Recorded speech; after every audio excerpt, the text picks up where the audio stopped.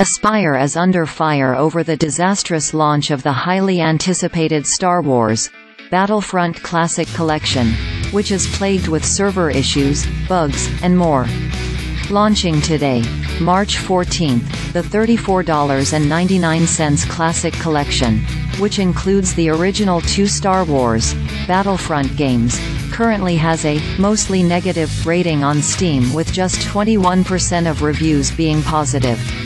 Headlining most complaints are connectivity issues, with myriad Steam and social media users claiming just 364-player servers were available at launch for the 9,232 players who logged in on Steam alone. Aspire seemingly added more servers within a few hours of launch, but problems were rampant. Was only able to join one Heroes vs Villains match, and the Heroes side was completely broken, said Kamaji on Steam. No one could join the Heroes team, which resulted in no one to fight against. I figured this may have been just a Battlefront 2 issue, so I hopped on over to play Battlefront 1 multiplayer.